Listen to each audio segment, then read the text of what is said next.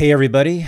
Many of you know that very soon Renegade University will begin its webinar, Talkin' Shit, the History of Hip Hop, taught by the great Kamasi Hill. Many of you know him from his Unregistered appearance. And if you're an RU member, you will know him as the co-instructor of Talkin' Shit, the History of African American Culture, which was a huge hit, and many people demanded that Kamasi teach another course on hip hop, one of his specializations. Kamasi has a PhD in African American theology and culture from Northwestern. He has been teaching Black history, African American history for about 20 years now.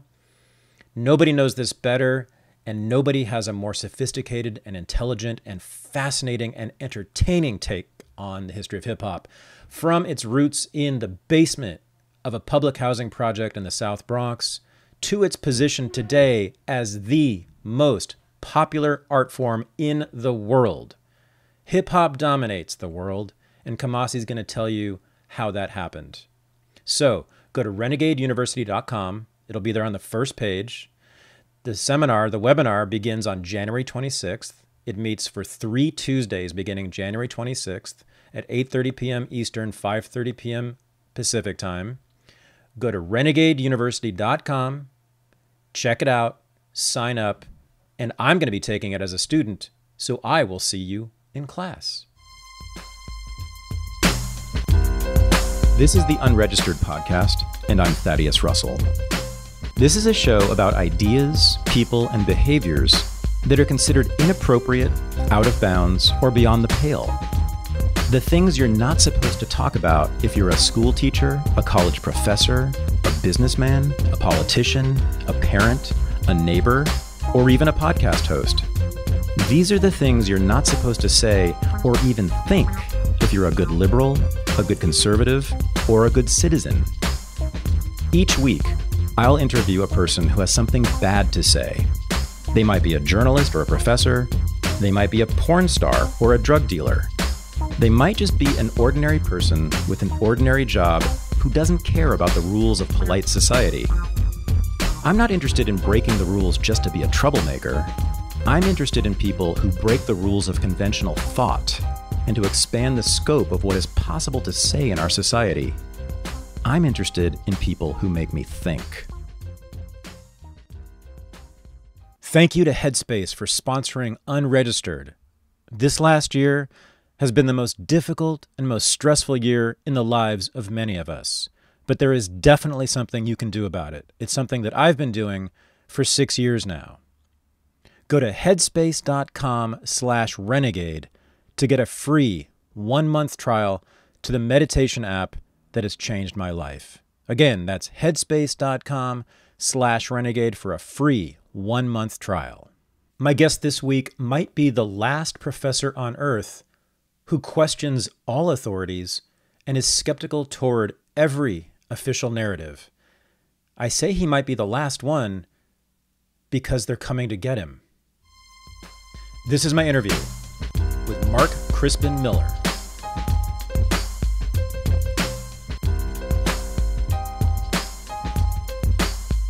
I'm very happy to say that I am joined by someone I've been trying to get on the show for a while now, and I'm just thrilled to have him here. Mark Crispin Miller, are you in New York City right now, Mark? I am indeed. It's a great honor and pleasure. I've known your work for decades. You don't know that, but I was an academic too for a long time, still sort of am, but have been following you since, I guess, the 80s or 90s. I've been well aware of you. But in the last year, you have come to my attention again and again and again in ways that have been really shocking, both for good and bad, actually. I consider you to be pretty heroic right now, and maybe the last professor in this country with any balls. Yeah, well, it's a dirty job, but someone has to do it, right? Being a professor with balls is a dirty job, and I think you're the only one feeling it. So I hate to make you do this, but a lot of the listeners will not know about your legal case and sort of what happened. And can you just set that up first before we get into the deeper issues? Sure. Thank you. Well, I teach a course. I've been at NYU since 1997. I was hired by Neil Postman to teach media studies. And he hired me partly because I was a public intellectual like himself, and he wanted people on the faculty who were capable of addressing not only a student um, community, but a larger audience. Mm-hmm. And I've always seen that as kind of my mission to help the public grasp media more critically. Mm-hmm. And one of the courses I've taught most often at NYU is a course on propaganda, which I've taught for at least 20 years, at least twice a year, both at the undergraduate and graduate levels, mostly undergraduate.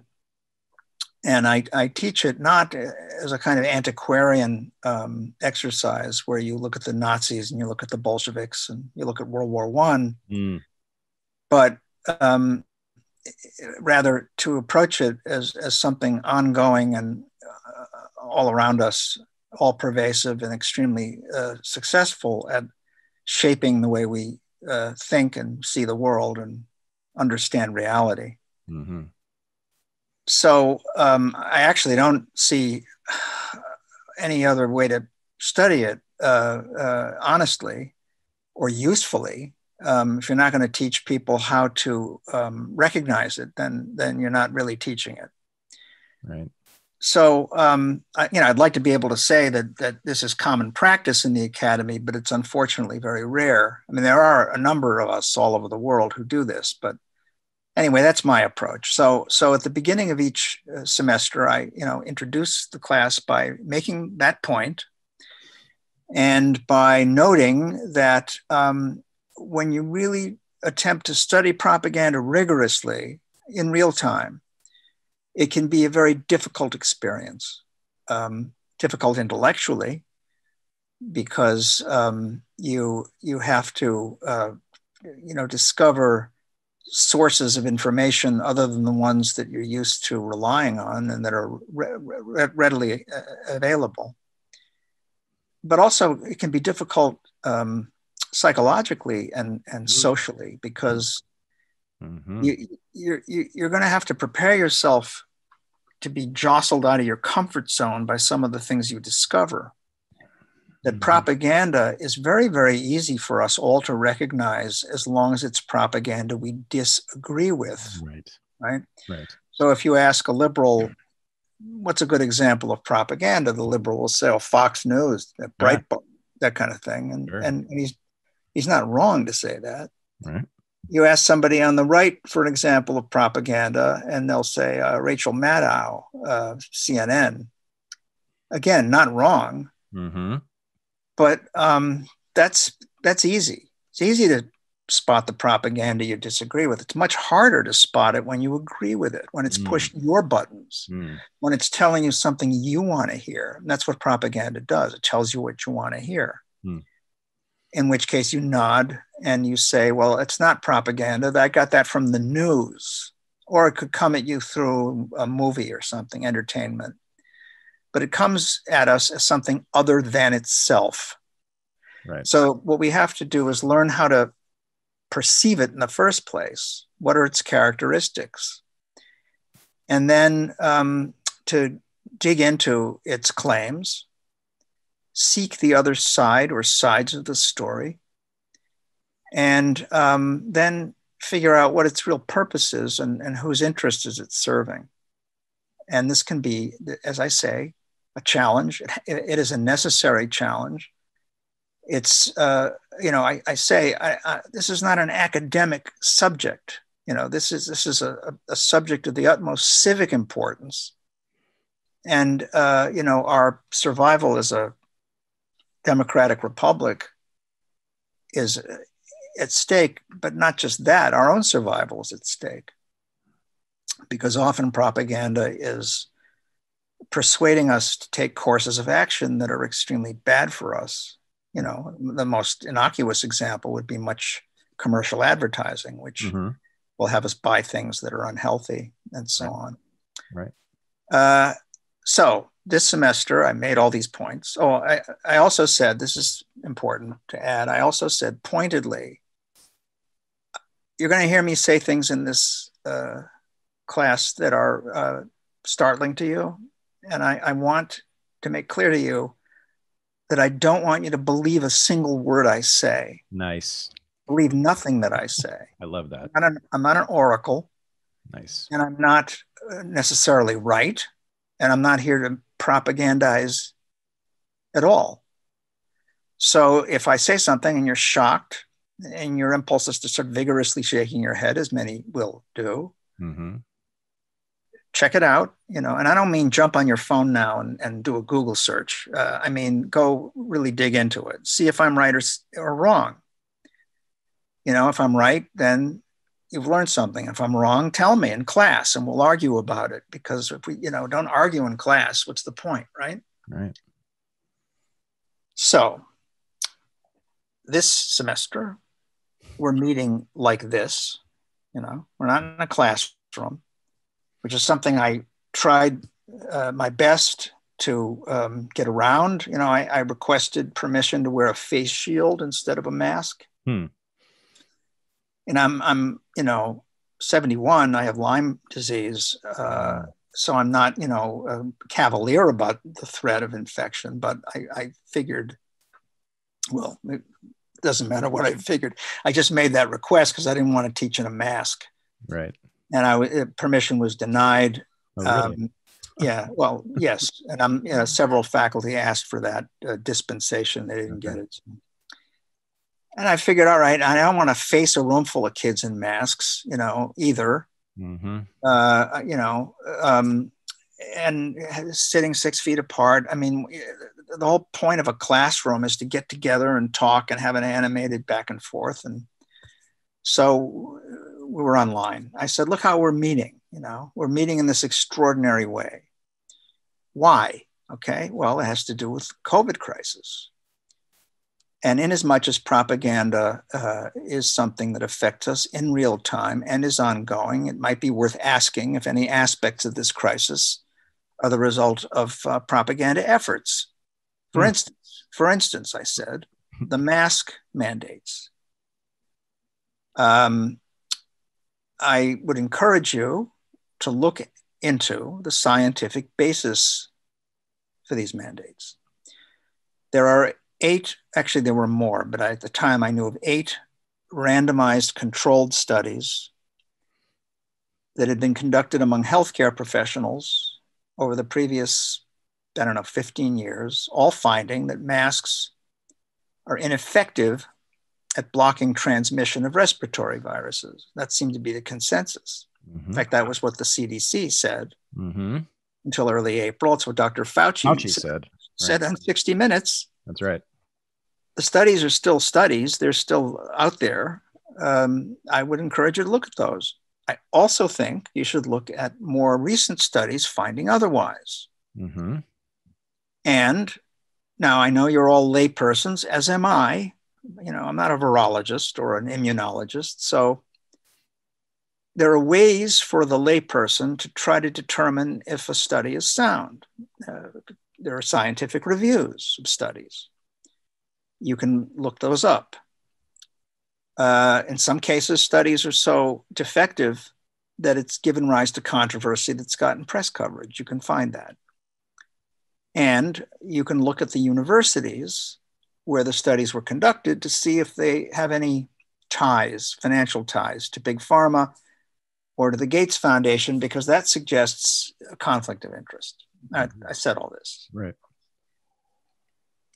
The second week, I think it was the second week, a student contacted me and asked to join the class late. This often happens. And I said, sure, the more the merrier.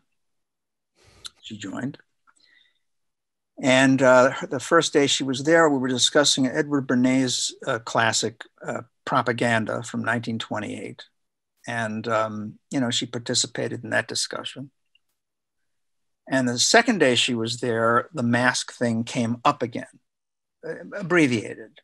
And I referred back to the original discussion and mentioned the 8 randomized controlled studies. I said, I'll make them available to you. They're all in reputable journals, et cetera.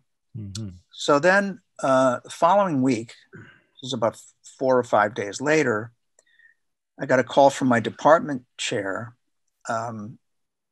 asking me in a kind of an accusatory way if I think he asked me if I discouraged the class from wearing masks or if I had had them read things. I forget what he asked, but it was along those lines. I said, look, I recommended this reading, and et cetera. And he said, well, I'm going to have to let the dean's COVID task force, or whatever it's called, know. Oh, all right.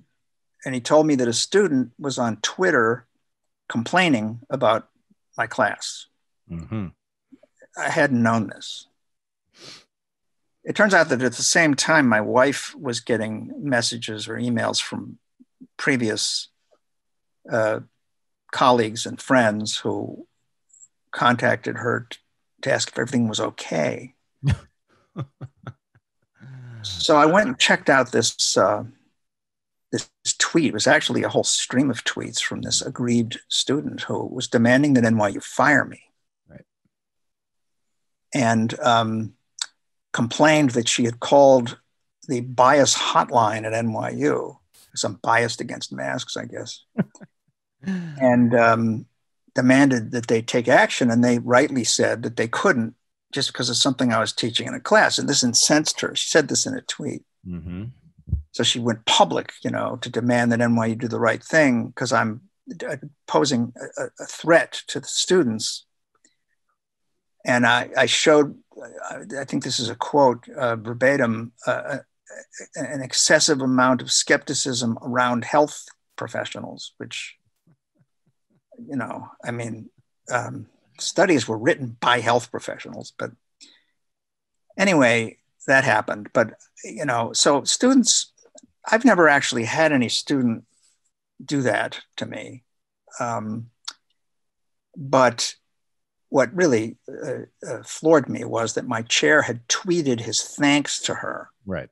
Thanked her for this, and added, "We as a department have made this a priority and are discussing next steps." Okay, and that tweet is still up, by the way. I asked him to take it down. He would. I couldn't believe it. And I am in the department. If I'm not the senior member, I'm one of them. And somehow that decision was taken without any consultation with me. And, as I say, I couldn't believe this. The next day, it got better yet when the dean and the doctor who advises NYU on its COVID regulations, which are draconian, have led to court battles and so on, emailed my other students directly without putting me on copy. First of all, attesting to their belief in academic freedom. I've noticed that's a tick that they all have when they attack somebody's academic freedom. We believe in it. Right. And they sort of hinted that I had given the class dangerous misinformation and provided links to what they called authoritative studies from an authoritative source, which is the CDC. And there were all these studies from like last summer. And those are the same studies I had also told them to read. Right. But the difference was that the dean and the doctor were telling them which ones to believe, which I don't believe is the function of an educator. And then they ended with a stern warning that they must wear their masks on campus. I should add that I had said in the discussion the first week, I want to be clear that I am not telling you not to wear your masks, not telling you that. Right. NYU's rule is very strict. I observe it when I'm on campus. This is an intellectual exercise. Right. So then the third punch came, I guess, the next day when my chair pressed me to cancel the propaganda class for next semester on the grounds that it would be better for the department, as he put it, if I were to teach 2 sections of my film course. I teach that often as well. because the high enrollments would be good for the program. Fine. The problem there is that they have the same number of students. Mm-hmm. You know, they have the same limit of 24 students. They're always full. They're waitlisted. I objected. I talked to the provost. I really had no grounds for refusing to do it. It's the chair's call. So I canceled it. I was supposed to teach it next semester, this coming semester, which is a time when I think it's probably more needed than ever. Mm-hmm. So I was really floored by this whole thing, and felt moved at the suggestion of some friends, felt moved to draft with their help a petition that went up to change.org if anyone wants to see it. Basically, urging NYU to respect my academic freedom. That's all it asks for. But I posted it, wrote it in the name of all professors and journalists and scientists, doctors and whistleblowers and activists who have been gagged or punished for their dissidence for decades, actually. Mm-hmm. Although this year has been, or this last year, the year of COVID, has seen a real sharp uptick in censorship, which has intensified still more since the insurrection last Wednesday, and the onset of what's now being called a war on domestic terrorism. Right. So anyway, I was, blissfully unaware of that future development when I posted this petition, but I put it up. It immediately started garnering signatures. It has to date over 27,000 from all over the world. Very, very gratifying. And its signatories include Seymour Hersh, James K. Galbraith, Dr. David L. Katz, infectious diseases specialist who was at Yale and who wrote this great op-ed for the Times on the unwisdom of the lockdown policy. Oliver Stone, Rashid Khalidi, who's the Edward Said Professor of Arab Studies at Columbia, all kinds of people. Mm-hmm. And also whistleblowers like Ray McGovern and Scott Ritter and Representative Cynthia McKinney and Governor Don Siegelman of Alabama and Chen Guangcheng, the barefoot lawyer, the Chinese dissident who had his own experience at NYU. Mm-hmm. And that was that. And I felt, I had to make this stand. I just couldn't. We got to say no to this. It's become really dangerous and wrong. Okay, I hadn't seen anything yet because the petition apparently incensed my department colleagues, most of them. 25 of whom signed a letter to the dean. This is a month after the student had attacked me, demanding an expedited review of my conduct, arguing that, they respect academic freedom. They made that very clear. Certainly. Yes, but that in my case, it has to be reconsidered because under the rules of the faculty handbook, a professor's conduct may be so egregious as to nullify his or her academic freedom.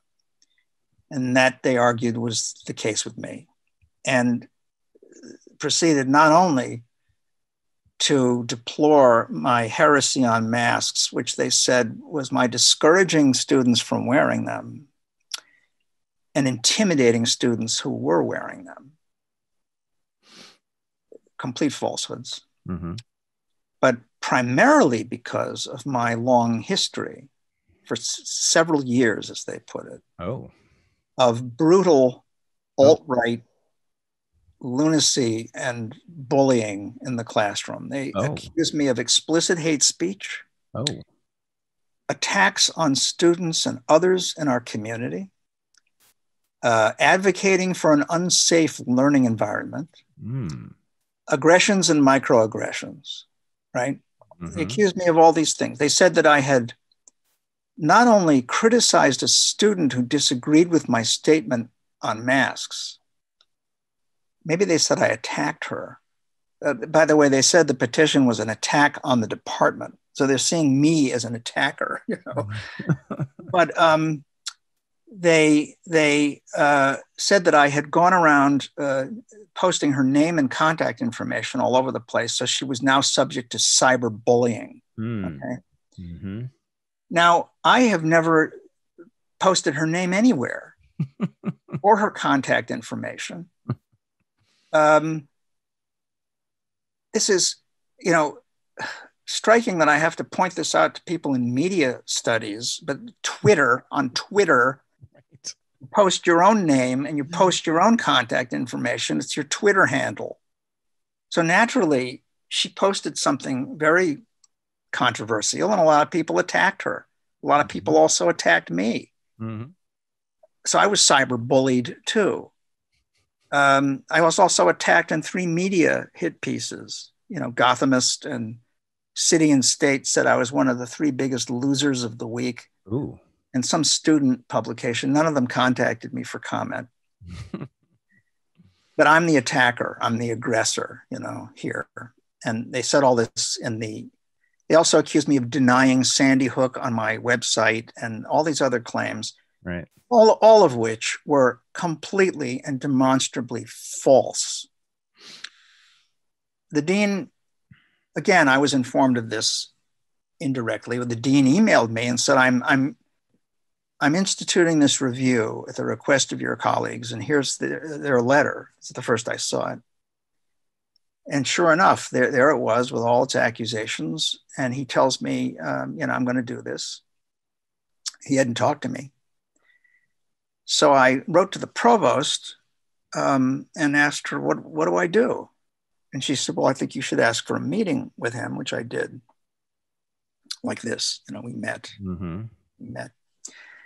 And he told me he was doing it. The NYU's lawyers had told him he must, which parenthetically, let me note, is not true. The Foundation for Individual Rights in Education, FIRE, is a terrific not-for-profit in Philly that takes cases like mine, had written the president, or would, not yet, but would be writing Andrew Hamilton, NYU's president, a detailed letter laying out the facts about establishing the legal groundlessness of this procedure and asking him to step in and quash it. He ignored that letter. But the fact is, the lawyers had told the dean to do it. The dean did it. And so this review began, about which he was very vague. He said they would talk to people, right? What people? He said, well, faculty and students. I said, well, what faculty? They've not seen me teach. He said, well, students. So I said, all right, I will be asking people to write on my behalf. And I proceeded to do that. And I mean, to date, they've got over 50 such letters from current and former students and many visitors to my classes over the years, you know, including Kathleen Chalfant, the actress, and Louis Lapham, the longtime editor of Harper's and now editing Lapham's Quarterly. Wow. Cheryl Atkinson, the journalist. Yeah. Because I also teach a course called The Culture Industries, which is about the pressures that people face trying to do good work in entertainment and the arts and journalism. And a lot of people that come to my classes. So just 10 or so of them have written as well. Those letters are very gratifying and the only bright spot in this whole story. But that's the review. It was supposed to end in mid-December. I haven't heard anything about it from NYU. So I assume it's ongoing, nor do I know what it entails. So the whole thing is really straight out of Kafka, you know. Mm-hmm. And that's my story. And I think a good way into the crisis that we're all living through, as you know. Well, you're also suing them, though. Yeah, I forgot that. Yes, fairly important. Right.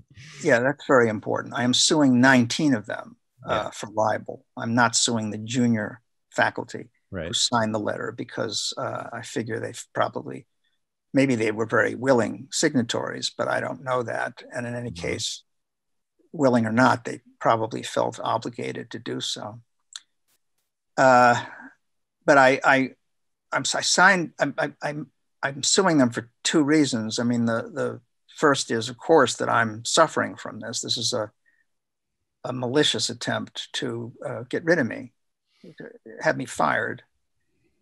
And they have sought to destroy my reputation at NYU and elsewhere. Mm-hmm.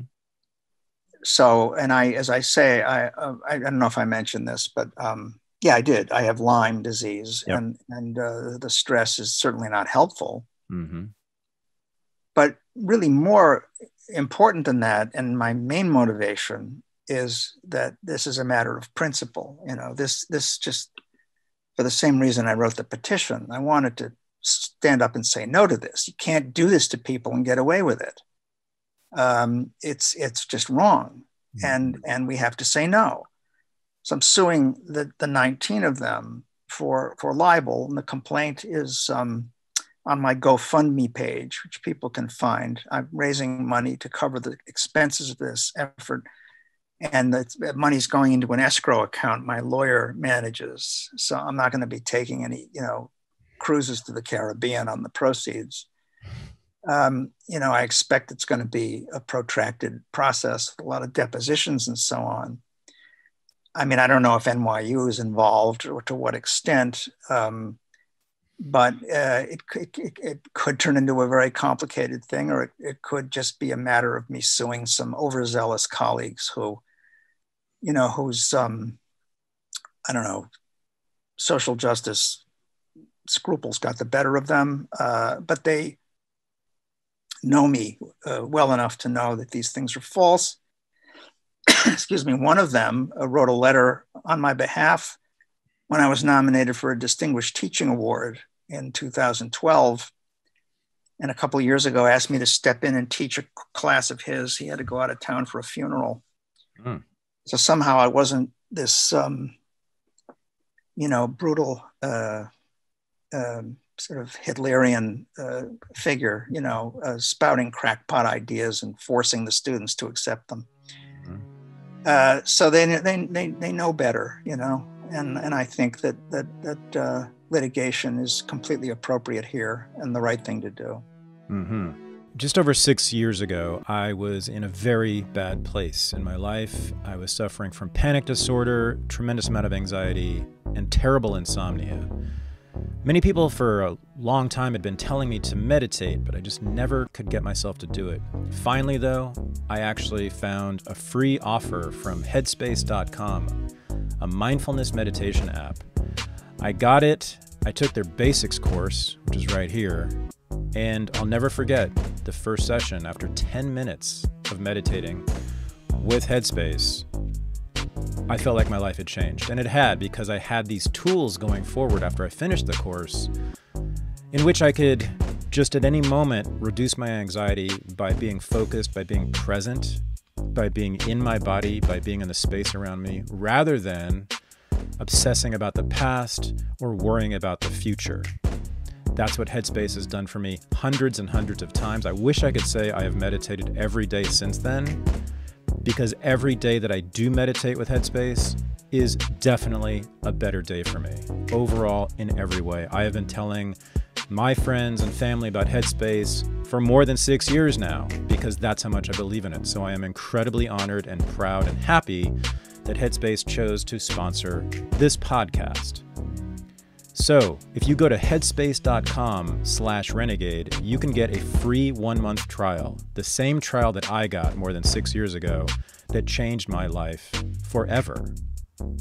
Headspace.com mindfulness meditation has also been proved in many, many scientific studies to be effective. So it's not just me, it's not just the hundreds of thousands of people who use Headspace. It is scientists all over the world who have studied this extensively. There's really no debate about it. If you meditate with Headspace on a daily basis, just like I did, you are guaranteed to reduce your anxiety, your stress, and to sleep better, and to be more focused in your life. Also, this is the last thing I'll say, I find tremendous pleasure in meditation. I learn to feel the pleasure just in my life around me, in my ordinary circumstances. in the place I'm sitting and the smells and sights and sounds that I experience on a daily basis. Because again, it takes me out of the past and from the future, which are almost always just causes of worry and anxiety. Go to headspace.com/renegade. Get this free 1-month trial. I guarantee you it's going to help you, especially in these hardest of times. Thanks. So, suing 19 colleagues who, many of whom sounds like have had grievances with you for a while, maybe without telling you about, I guess, your politics, because they brought in stuff that you had done before COVID. Well, yeah, the student, I should add, in the stream of tweets included several screenshots from my website, News from Underground, which is at markcrispinmiller.com. Find the petition there. Screenshots of, for example, one was a chart of the funding of left media. This is from 2013. It goes way back.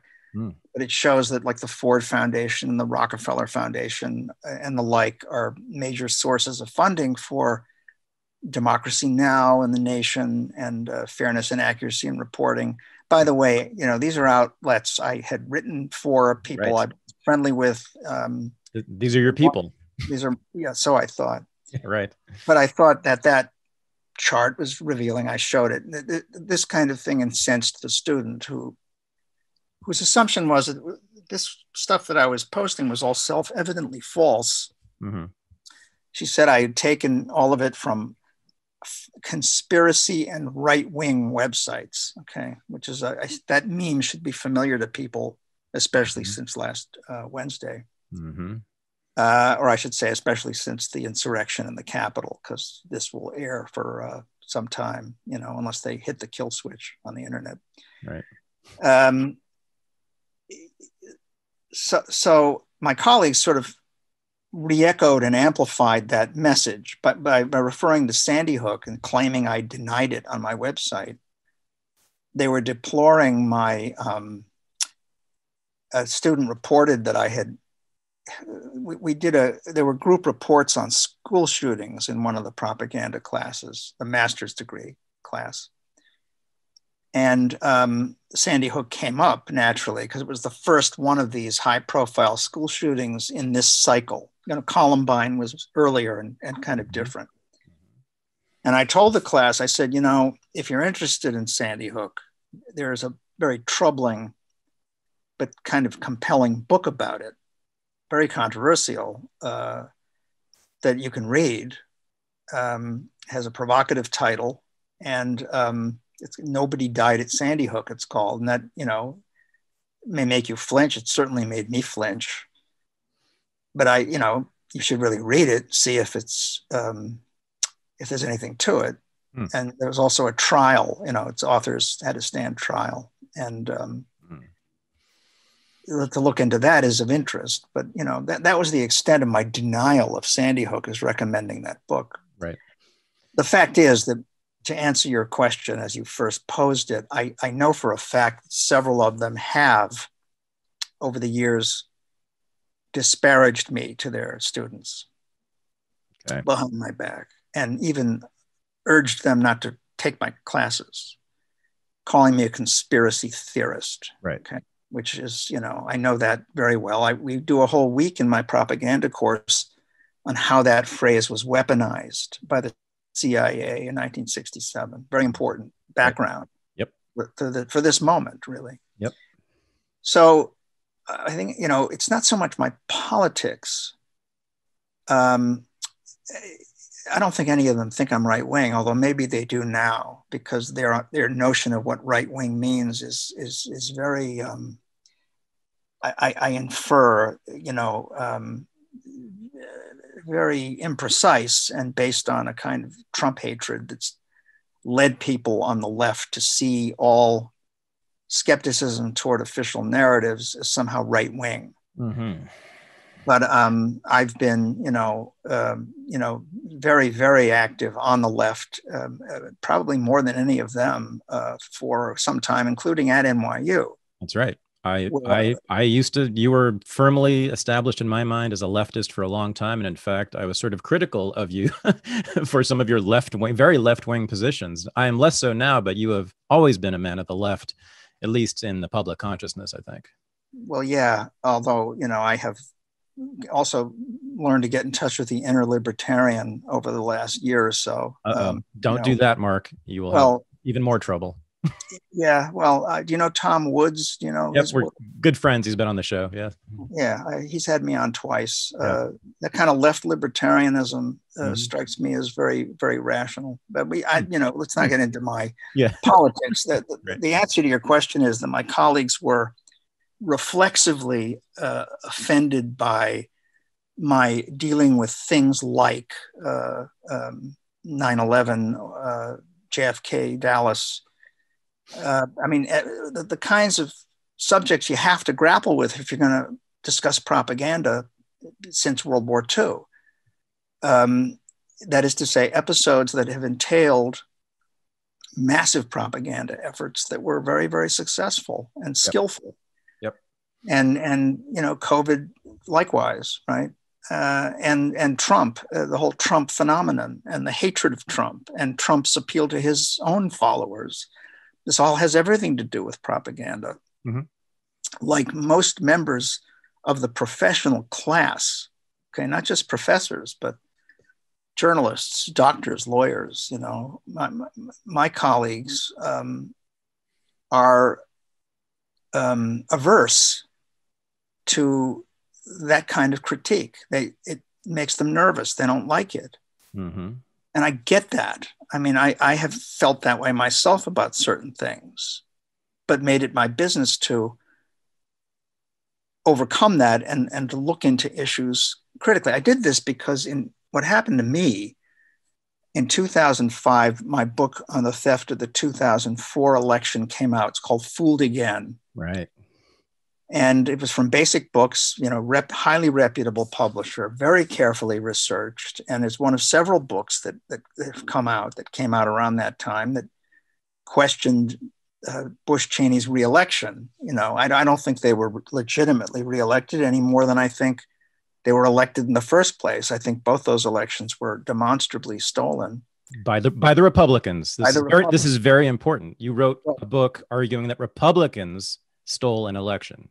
Yeah, well, yeah, that one and many others. Yes, yes. This is very important. Yes. Yeah. Well, the subtitle then was, for the first edition, was How the Right Stole the 2004 Election and How They'll Do It Again Unless We Stop Them. So It was a very sort of tacitly partisan or anti-right-wing subtitle, which I then changed to The Real Case for Electoral Reform. Right. Because it's ultimately really not a party thing. I then edited another book called Loser Take All that came out in 2008. It's a collection of essays by people in the election integrity movement about various election thefts, again by Republicans, up to 2008. And but the summer of 2016 and this last summer, we saw the Democrats steal the nomination from Bernie Sanders. Mm-hmm. I think with Republican help. It's just my suspicion that the tech side of it was probably Republican doing. Mm-hmm. And the Democrats have stolen many an election in their time. Mm-hmm. So it's not a partisan issue. But at any rate, the book came out. And I had high hopes for it. Basic Books had high hopes for it. My earnest and naive belief was this being a book on an urgent subject, that really, really demands public attention. It's going to take off and it's going to make people talk and think and have a useful conversation. Well, the book was blacked out. Got a total of 2 newspaper reviews, coast to coast. One was a hatchet job. I had often been on NPR as a guest, various shows, On Point, Talk of the Nation, All Things Considered. They would not go near this book or any attempt to discuss it. I hired a publicist. I mean, Basic Books had a publicist. I hired a publicist. This is Paul Krugman's publicist, Bob Herbert's very experienced. And she reported to me that she'd never seen anything like the brick wall that she ran into with this book. You know, Charlie Rose, they wouldn't go near it, wouldn't touch it with a 10-foot pole. Meanwhile, the left press, this was the turning point for me. The left press attacked me as a conspiracy theorist. And this is when exactly? 2005. Okay. The book was Conspiracy Theory. And again, friends wrote these attacks on me. The Nation, Rolling Stone, Slate. And I was really gobsmacked by this and asked myself, what exactly is that, you know, conspiracy theory? Where did that come from? You know, how did that enter so many minds and become a thing? And I looked into it on my own just by searching the archives of the New York Times and the Washington Post and Time Magazine, searching on that phrase and on conspiracy theorist, and discovered that the phrase had really been used only now and then in American journalism since the 19th century, conspiracy theory, and in no consistent way. Conspiracy theorist, never.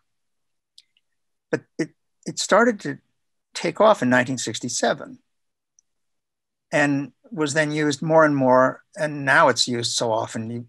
It's like doing a search on bread, you know. Yeah, I mean, you're going to find so many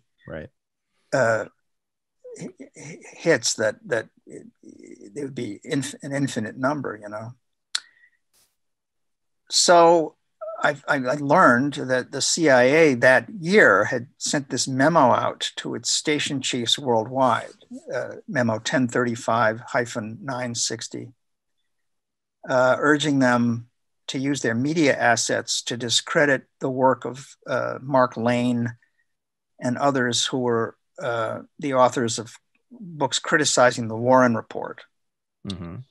And they offered various, what we would call talking points for these attacks in this memo, which is a fascinating document. And my friend Lance DeHaven Smith, who had contributed an essay to Loser Take All and had done a great collection of writings on the theft of the 2000 election, I learned from an essay he wrote that he had made the same discovery. So I was at the time editing a series for the University of Texas Press, and I asked him to write a book on this, which he did, and which I'm pleased to recommend. It's called Conspiracy Theory in America, and it's kind of an indispensable history of that phrase and how the CIA weaponized it and how it took off and so on. And it's I always include it in my propaganda course. So that happened to me, and that's what, not only did it change my public image and my career, in as much as I was never any longer invited onto NPR. I had written 4 or 5 op-eds for the New York Times, which back then was a more receptive newspaper on some subjects anyway. And now I was a kind of a pariah, maybe too strong a word, but I was tagged as a kind of loony, you know. And all right. I guess I'm sorry, but like what's confusing to me about this is you're talking about your book accusing the Republicans of stealing an election, yet the left descended upon you about it. I mean, you would think that they would be sympathetic at least. And want to hear it at that point. Not what you're saying these days, but back then, when you're going after the Bush administration and the Republican Party, it's amazing that the left couldn't countenance that either. Yeah, good point. In recent years, the CBD industry has absolutely exploded. It's one of the fastest growing markets in the United States. And with that explosion has come an explosion of corporate ownership of CBD companies. If you go online to shop for CBD, you're going to find a lot of offers, but they'll almost all be big corporate entities and none of them, I don't think, will be giving you the deal that Paloma Verde CBD offers you. Paloma Verde CBD out of San Antonio, Texas, is literally run out of the home of Carlos and Vanessa Abelar, who have owned the company for about a year now, and whose main customer base is you, unregistered listeners. Because of this, because of their loyalty to us, because of what unregistered listeners have done for Paloma Verde, they continue to offer us the best deal you're going to find on CBD. That's just simple. 25% off every single product in the Paloma Verde store. They also have the Unregistered Combo Pack, which is my 3 favorite products. And you get 33% off of that. That's the gummies, which 10 milligrams of CBD in each gummy, and I love them. And as I said many times, I'm always running out of them. There's soft gels, 25 milligrams per soft gel. I take several of these per day to help with a lot of issues I have, especially around anxiety and insomnia. And then my favorite thing is their tincture. I put this under my tongue, and in just seconds, I'm feeling better and different. It's an incredible elixir. But you know what?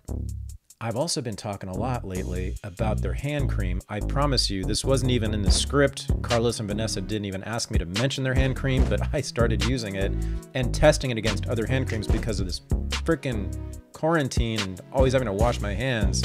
I get really dry and chapped hands. They even bleed sometimes. And I guarantee you, Paloma Verde's premium THC-free hemp cream is the best I've used. It helps my hands like within a day, honest to God. So go to palomaverdestore.com, use the discount code RENEGADE. You get 25% off every single product. Oh, by the way, you get another 10% off if you join their mailing list. The Unregistered Combo Pack with my 3 favorite products is 33% off. palomaverdestore.com, discount code RENEGADE. Change your body, change your life, and I thank you. Well, I don't know. I'll tell you what's striking about this is that the entire media establishment took the same position then, including its leftmost sector. They stood with the Republicans, basically, in saying there was no evidence of theft. And let me make one quick reference to the present moment, that now, right, when there is probably there are probably more signs of theft in the 2020 election. Here we go. Signs of theft, okay? Yes. Yes. Red flags. Oh, yes. Of the sort that many of us were noting 16 and 20 years ago. Okay. Now, it's the Democrats and the entire press and many Republicans who are saying there is no evidence of theft. Right. Okay. Now, it's possible Biden really won, but you can't say there's no evidence of theft. That's just false. Mm-hmm. And with the voting system we have, and this is an important larger point, we can never know for sure that the victor in an election in this country actually won. We can't. Don't we rank like 26th out of 26 countries in, what is it, electoral system integrity? We do. We do. In 2016, Harvard and the University of Sydney put out this, the latest edition of a book they put out periodically that ranks voting systems worldwide. And ours is the worst, as you say, 26th out of 26. We have the worst voting system in the developed world, the worst. Therefore, the easiest to cheat in. Well, yes. I mean, it's been established, it seems to me, precisely to abort democracy with bipartisan approval and acquiescence. Okay. I mean, I no longer, for a long time, I thought this is a Republican thing. The Democrats are simply in denial about it. Some Democrats may be in denial about it, but I think Democrats have to know that it's true. I mean, John Kerry told me to my face in 2005 that he thought it was stolen. Oh, my. This whole story is very interesting, and it's in the paperback edition in the afterword to Fooled Again, if you have the $900 to get a used copy on Amazon. I wanted to give the book to Kerry right when it came out, and I arranged to meet him well, I mean, I found out from someone close to him where he was going to be at a fundraiser in Chelsea, here in the city. So I went to the fundraiser. I had the book in my hand, and in he strode, looking glamorously senatorial. Mhm. And I went up to him and thrust the book into his hands, and I said, "You were robbed, Senator." And to my astonishment, he said, "I know, I know." And he went off on this sort of harangue about how the machines are untrustworthy, and he's trying to tell his Senate colleagues. He tried to tell Chris Dodd of Connecticut, and they say there's nothing to it. We looked into that. He said to me, "They're in denial." Kerry said this to me, to my complete amazement. And we had a friendly exchange, and I urged him to consider making a speech about this. And he said, well, I hear you. I understand your point, but there's the sour grapes factor. And I played, campaign manager. And I said, yes, but you could put it this way. It's not about you. It's about democracy, blah, blah, blah. He said, all right, well, thanks for the book. I'm going to read it. Gave me a sock on the arm, friendly sock on the arm. Mm-hmm. And I was elated. I thought, good Lord, and I left, and my book tour started just a few days later. And I was on Democracy Now! Debating Mark Hertsgaard, an old friend. Oh, yeah. Who had attacked me in Rolling Stone, or, criticized the book, let's put it that way. Said it wasn't true. And at one point in our debate, he said, well, if it were stolen, wouldn't John Kerry have said something? I said, well, funny you should mention that, because I told the story. And he said, wow. He said, Mark Crispin Miller has really buried the lead here. And the producers of the show sent out a press release. And you can find it online, I think, even with all the purges, maybe not. John Kerry told me he thinks the election was stolen. And, the internet lit up. People were either attacking him for his silence or celebrating that he had said this. And then this is around maybe 10 o'clock in the morning. And then by 1 or so, Kerry's office released a statement claiming that we never had that conversation. Oh, wow. That Professor Miller had given him his book, but then they didn't discuss it. Like a process server, I'd run up to him, "You've been served," and I ran away. So this is actually an indirect way of answering your question. This is a taboo subject, okay? Mm-hmm. Election theft is a taboo, so you don't talk about it. Indeed. If you talk about it, you are running the risk of becoming an exile from polite society. And anyone who wants to get a really chilling sense of this should get a hold of Vote Scam by two brothers, Kenneth Collier and James Collier, which they self-published in the 90s and is in the series that I've edited. It's ebooks. It's called The Forbidden Bookshelf from Open Road Media. We did about 27 books that have slipped out of print that are important books. Most of them killed at birth. And to their account, they discovered one of them ran for the House seat in Florida against a Democrat, Claude Pepper, famous Red Pepper, the McCarthyites called him in the 50s. Right. And they tried to go public with this astonishing evidence they found. It was computerized vote theft. Interestingly, started using computerized systems to count votes in the 1964 election, which is after Kennedy's assassination, which they interpret, and I agree with this, as one measure taken to ensure that democracy would not miscarry again by putting somebody like Kennedy in the White House. It's really, I mean, if there were an outlet brave enough to subsidize it, it would make an amazing movie. The story of their attempts to get this into the media and the constant, the pattern of outlets like 60 Minutes and others going from wholehearted enthusiasm to sudden nervous silence, backing away, and so on. There was even an attempt on somebody's life, publisher of a newspaper that was running their stuff. This is a taboo subject. This means that you don't talk about it. And that's why the entire media has been in lockstep on this, irrespective of which side stole the election. You don't discuss it when the Republicans do it. You don't discuss it when the Democrats appear to have done it, and definitely did do it in the primaries this time around. You just don't. If you know what's good for you, if you want your career to hold and so on, you stay away from this. Otherwise, you're out of the club, right?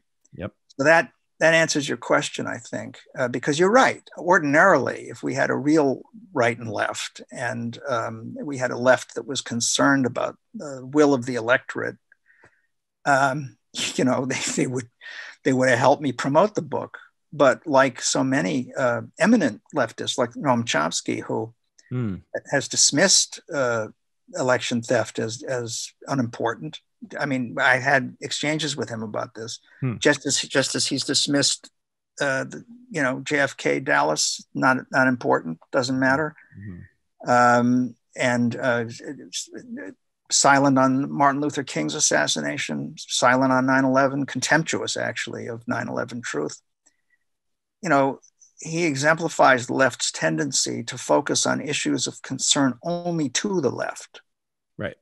Whereas these larger scandals would potentially, move national resistance or at least intense concern. They stay away from that.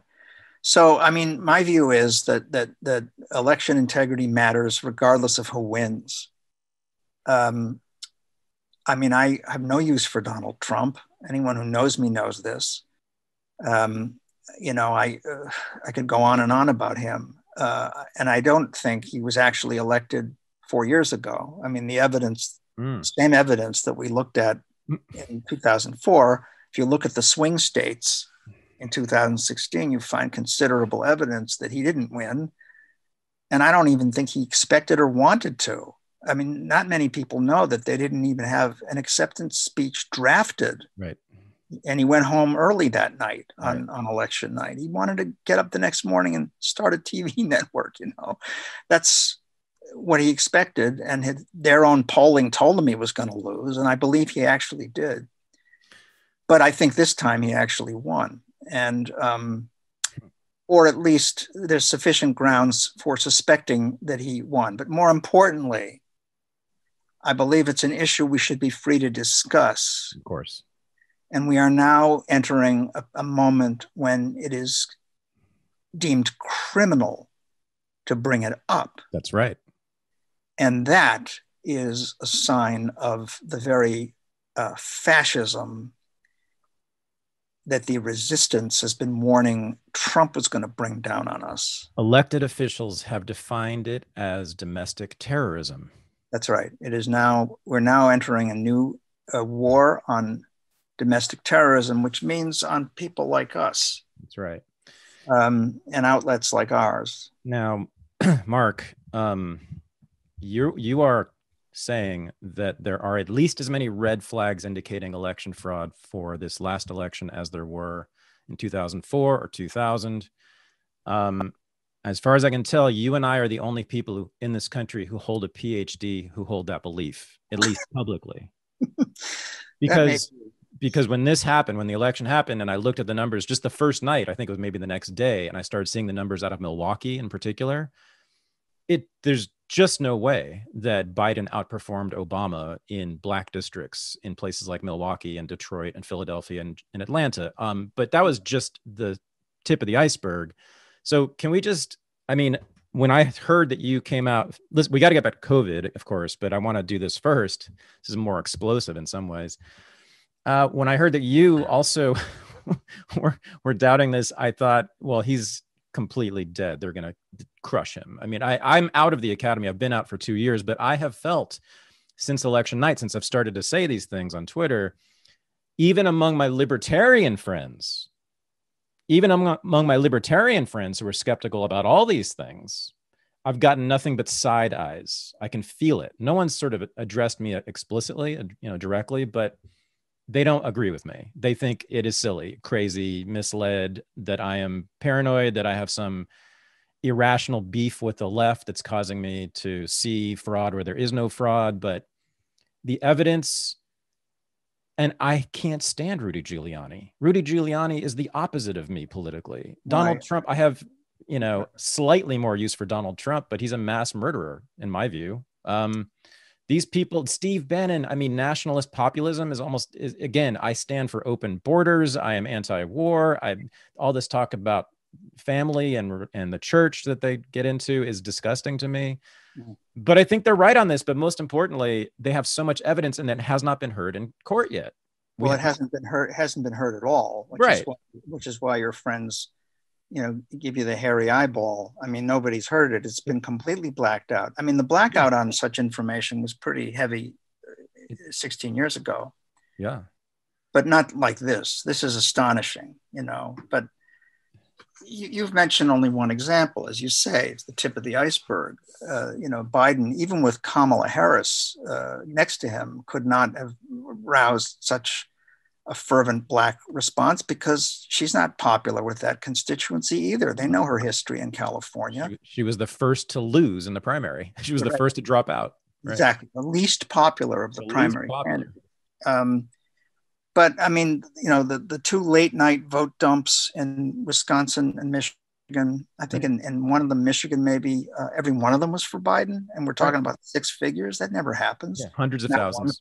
Right. Not one for Trump, not one for any of the other candidates. Right. In 2004, nobody would have hesitated to say, this is bizarre. This just doesn't happen. This is a warning sign. There's, I think, 2,000 affidavits from people noting gross irregularities by, election workers. There are at least, I think I've seen 3 different videos of election clerks busily filling out blank ballot forms. I mean, how much more evidence does one need? But there's a ton of other evidence. Oh, yeah. Affidavits are admissible in court. I mean, they're sworn statements. Right. And we didn't have that many in 2004. Now, let me add that back then we had election hotlines where people could report irregularities at the polls. I don't think there were any this time. There were certainly fewer exit polls, and this was all enabled by the use of mail-in ballots, which I opposed from the beginning, just as I oppose early voting, because I think election day turnout is important. It has to be gaugeable. We have to be able to see how many people went out to vote. Right. If election day were a federal holiday, which is one of the reforms I've recommended publicly, it would require a constitutional amendment. Then that would obviate the problem of people having to miss work and eliminate the need for early voting. Every American should be able to vote on election day. Every American should be automatically registered to vote on their 18th birthday. Every single one. So that the Republicans' vote suppression tactics, the ID legislation, it would be impossible. These are things that could be done. At any rate, there's no impulse to do them when you dismiss all evidence of theft. You pretend that a victory is self-evident when it isn't and wouldn't be even if there were less of such evidence of fraud, because so many most votes are counted electronically by private companies. Right. Like Dominion, like Smartmatic. And all of a sudden Dominion, is sort of being defended even by some election integrity activists. They so hate Trump, that they somehow think that it's their call who won the election. It's not their call. Right. It's the voters' call.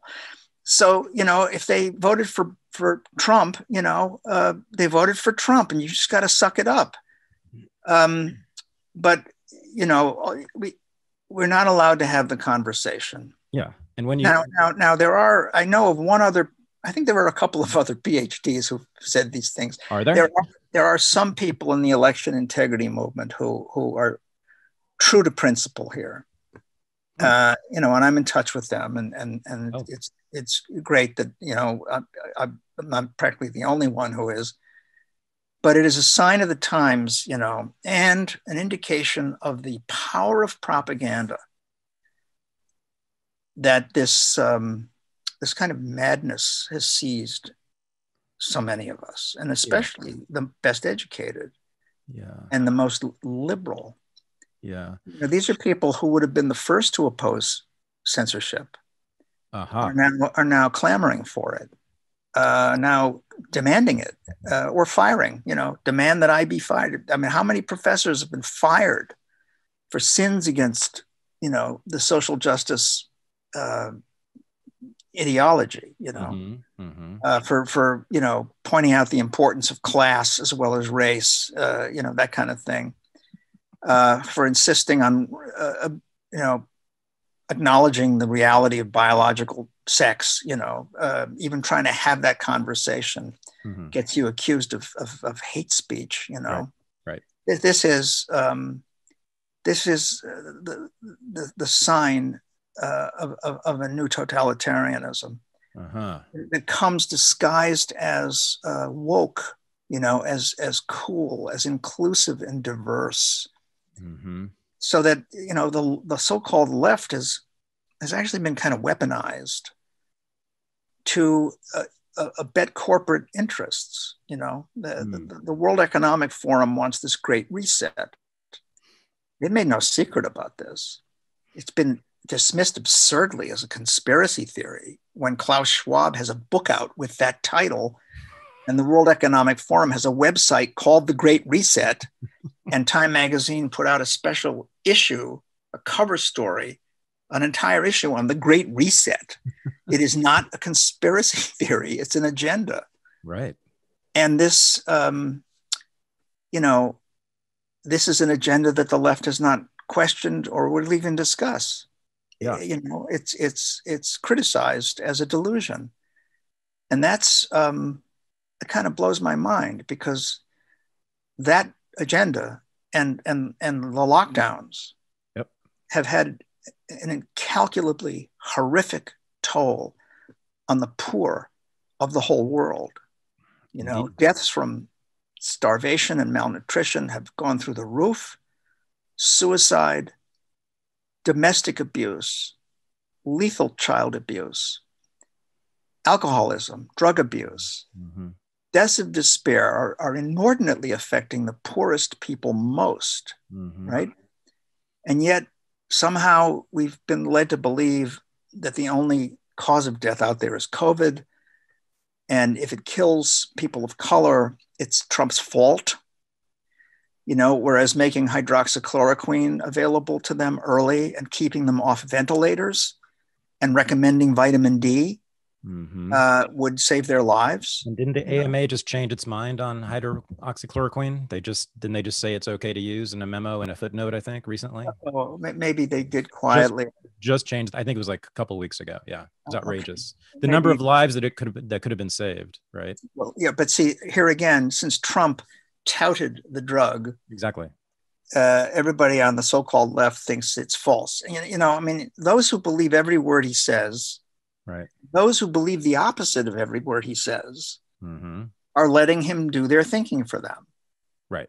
You know, so he's controlling the agenda. That's right. Something can be true even though he said it. You know, the fact that he then didn't take it himself when he supposedly caught COVID, well, is further evidence, in my view, that this whole pro wrestling drama, Trump versus the deep state. Trump's the guy we all boo and the deplorables all cheer. I think the whole thing is a charade. There are many on the right who disagree with me, who think that he really is a populist and so on. I mean, I've read several books about this guy. I am in New York. I don't think he has a populist or altruistic bone in his body, and never has. But what are you going to do? There were people on the left who thought Obama was, you know, unimpeachable, a saint, and so on. And Right. that's what tribal politics will get you. You know, you worship your leader. So here's the thing about Donald Trump, Mark. It's just like with COVID, they constitute an existential threat to our society. Yeah, Okay. right. That means that things like freedom of speech and academic freedom no longer apply, right?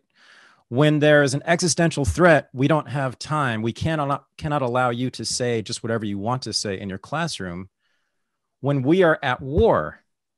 Right. And now I wasn't alive in 1917, 1918, or 1919. I wasn't alive in the early 1940s. I wasn't alive during McCarthyism. But doesn't this feel like life in wartime? Well, it is exactly like life in wartime. You've hit the nail on the head. I mean, the playbook of the Allied propagandists in World War I is the same playbook they're using now. They've just updated it and sophisticated it. It's remarkable.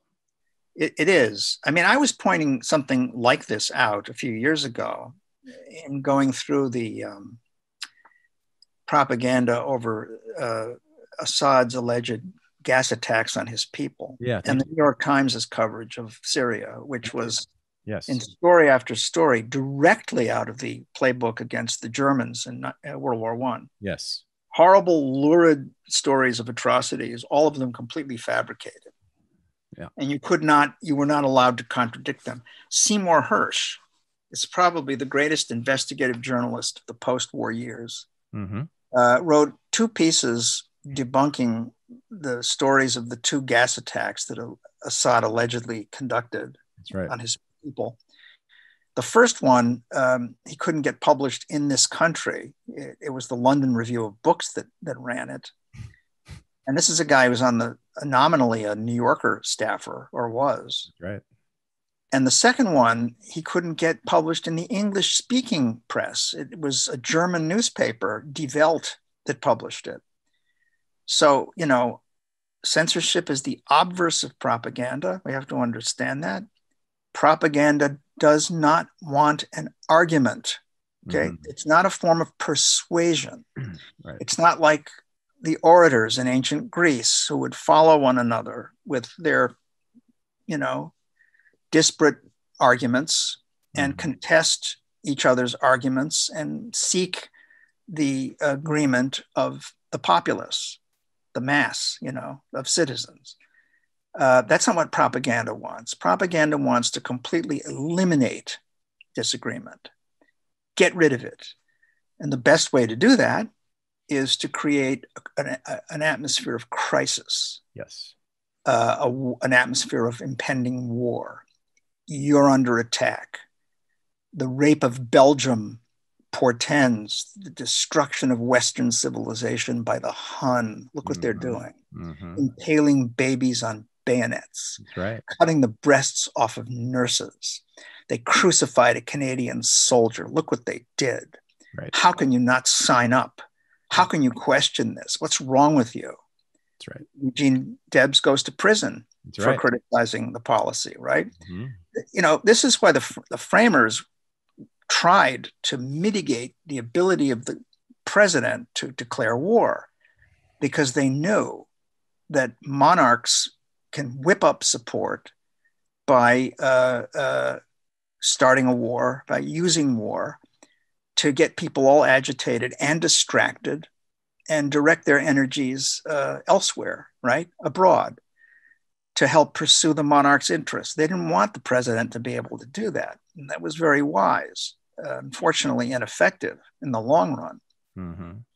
But what we have now is, as I say, a sophisticated version of what we had back then. This is a century ago. We then got it again with the communist menace after World War II, briefly after World War I. Well, we also had the Smith Act in World War II as well. We locked up a couple thousand Trotskyists for criticizing the war. Yeah. Right. The anti-communist movement was nascent in the 30s already, but it really flowered after World War II, you know, and it served enormous financial interests, you know, the military-industrial complex and all that, and crushed, you know, the labor movement and cowed the left and all that. Mm-hmm. So you went from the war against a specific nation and its brutal people to a war against the communists, which are a little more inchoate. They could be anywhere. Anyone you know could be one of them. Mm-hmm. And then that became even further refined with the war on terror. Right now, we're at war on a what exactly? It was, I guess, Islamic fundamentalism. So it's Muslims, Right. Pashtuns, these dark people over there, these fanatics. That justified the Patriot Act, which was written before 9/11. I mean, it's like yay thick, huge Mm-hmm. telephone book of a bill. Mm-hmm. It was all ready to go. And then 9/11 took place, and you had better sign on to it. They were all told in Congress, or we'll tell you you're soft on terrorism, which is basically what Dick Cheney warned them. But now it's taken it's evolved further.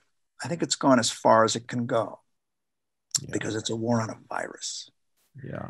And that virus can be anywhere. It can be in anybody's lungs. It can affect you just walking past them in the street. You better wear a mask, and everybody better wear a mask, and everybody better get a shot because we're at war. It's a lot like communism. It can spread easily if unchecked. Yes, but that was a metaphor. This is right. I know. Right? Yeah, but it's the same thing. No, it is. It definitely is. That's right. It's catching. Isn't it remarkable how everything leads back to foreign policy and the American empire? Are you struck by? I mean, to me, that's when you talk about Syria. Well, I mean, clearly, the sophisticated members of the political class, not the people who are upset about Donald Trump's hair color and his tweets, the sophisticated members of the political class were opposed to him because of his questioning of the American empire, his questioning of these endless wars and regime change and occupations and the rest of it. And Biden's, was he going to be the Secretary of State, Tony Blinken, his main foreign policy guy, this last summer said, we need more American boots on the ground. This is right after they had, of course, had stopped Trump from withdrawing troops from Syria and the Middle East. And a war against the Assad regime in Syria necessarily means a war with Russia. Right. And we know since 1991 that the Democratic Party in particular, but also their Republican allies, have simply not been, they will not tolerate the existence of Putin at the head of Russia because Putin won't play ball with us. They absolutely want regime change in Russia. I don't think anybody could question that. No, I think that's absolutely true. Will they do it by directly going to war on Russian soil? I guess not. Although I wouldn't put it past them, but they certainly are going to engage in a proxy war with Russia. And they're going to start, I think, in about 2 weeks, based on what Biden's people have been saying about Russia and Syria. And that's why they were willing to do everything to get Trump out of office. Let's talk about motive again with electoral fraud, right?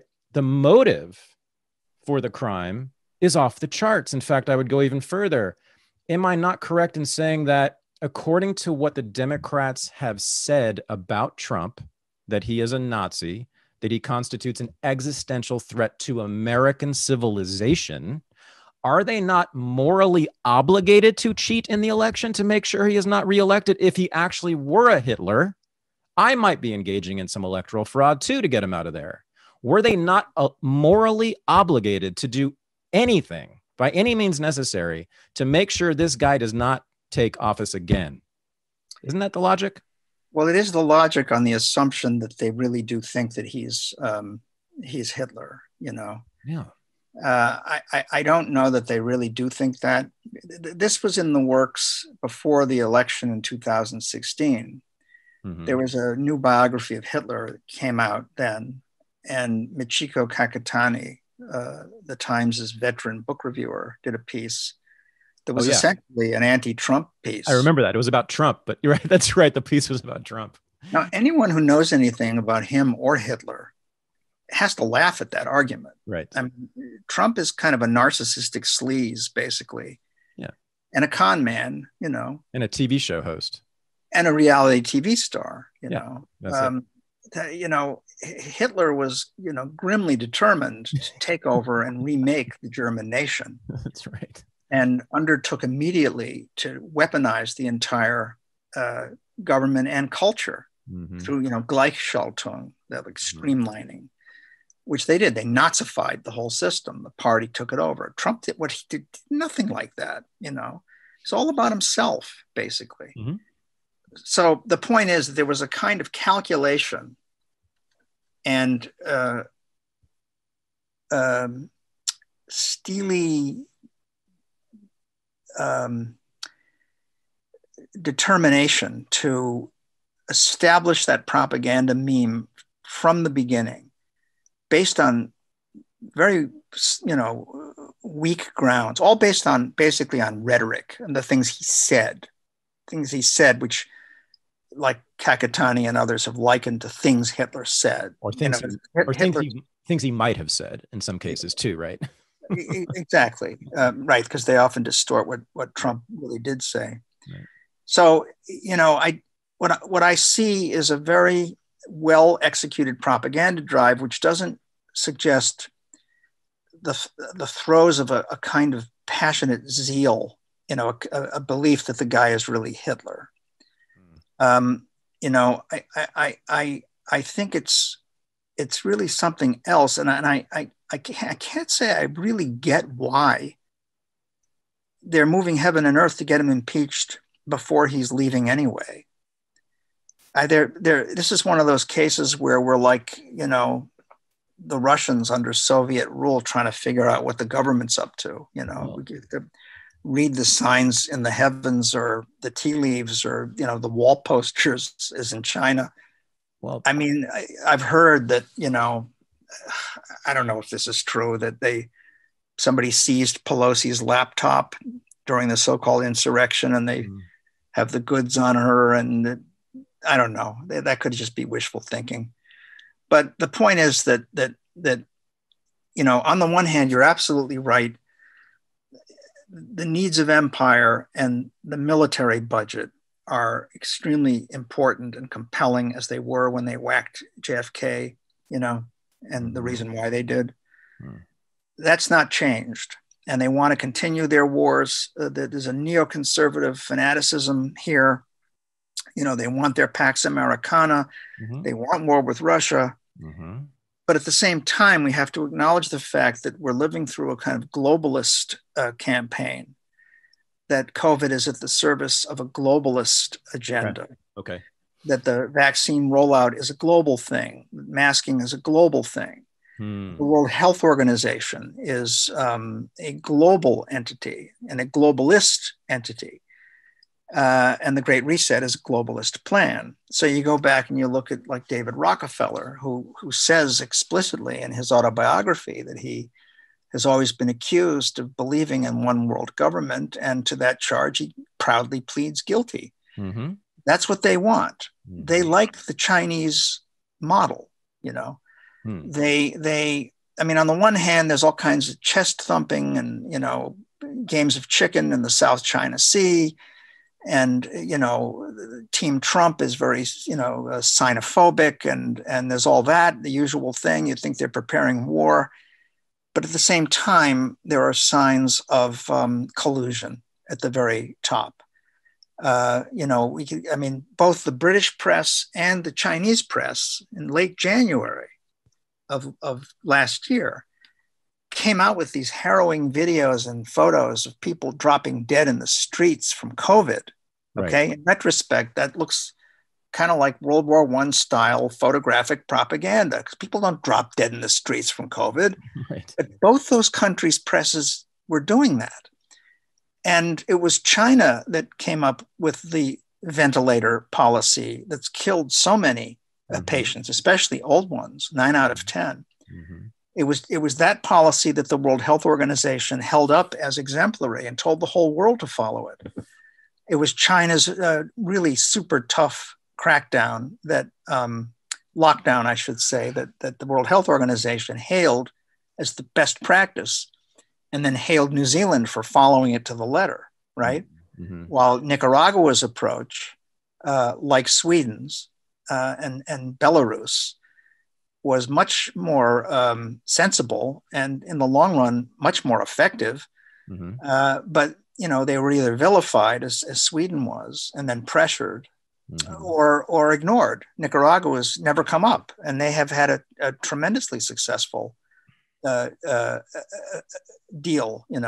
India too, by the way, has done very, very well because hydroxychloroquine is available over the counter in that country because of its pervasive malaria. And HCQ is a malaria remedy. Pakistan as well. That country should be just, a heap of corpses by now because of the close proximity and the poverty and so on. They've suffered vastly more from the lockdowns than from COVID. And the press has been, silent on this. There was the biggest protest in human history in India, maybe 3 weeks ago. What? I didn't know this. My point exactly. Yes, I have not heard of this. 200, check it out, 250 million farmers and workers protested the lockdown policy and the crushing of the economy. What? Yeah, I sent it to my listserv. Oh my gosh. You should join because I send out stuff like that. And you can sign up at my website. I'm assuming I'll still be able to use email over the coming months. Don't take that for granted. No, I can't. Because today I just sent something to my list noting that since last night I've received a surprisingly small number of emails, just a little alarming. But certainly in keeping with the tenor of the times, because as you say, we are at war with domestic terrorism. We therefore must not question the safety of these vaccines, lest we contribute to vaccine hesitancy. We must not question the outcome of the election, lest we abet the retention of power by Trump. Right. There are things we must not question. And my view, is, and it's an old-fashioned liberal view, is that there should be free speech for all, no matter how heinous we may find somebody's statements or arguments. Short of outright incitement to violence, there should be free speech. This is why the ACLU, Thank you. right? Yeah, they've given up. They're no longer the ACLU. They're not the ACLU is. There must be people in your audience who don't know that they famously, infamously, in some people's eyes, sued on behalf of the Illinois Nazi Party so that they could demonstrate in the streets of Skokie, Illinois. Right. This is a suburb with a huge Jewish population. In the 1970s, right? Maybe, in the 1970s. Yeah, right. It was a free speech issue. They had no use for the Nazis, and they were certainly sensitive to the feelings of those residents, many of whom were survivors of the camps. Of course, it was a disgustingly provocative thing for the Nazis to do. They had the constitutional right to do it. Right. The ACLU today has become a kind of a woke outfit. They are basically down for the social justice agenda. To